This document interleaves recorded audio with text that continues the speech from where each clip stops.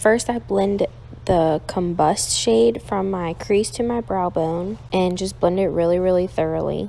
Then I went ahead and did my brows with the CoverGirl brow pencil. Then I went in with the shade Smolder and I applied that on my lid and on my lower lash line, and I blended Password into my outer corner and a little bit on my lower lash line.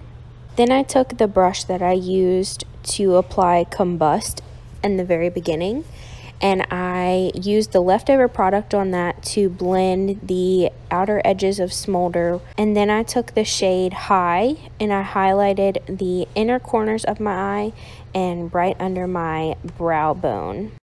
Then I applied black liner on my top lash line. I used a brush to smudge it out and sort of blend it in with the Smolder and Password. And then lastly, I applied a nude liner to my lower waterline to keep my eyes from being so dark.